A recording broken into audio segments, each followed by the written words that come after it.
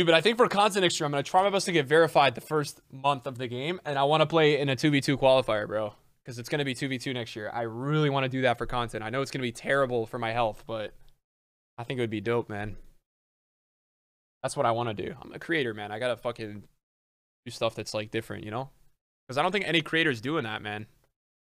Which is dope. I'd love to try it. It just depends on the game, though, Chad, because the meta this year was so trash, bro. Like, this year, oh my god, man.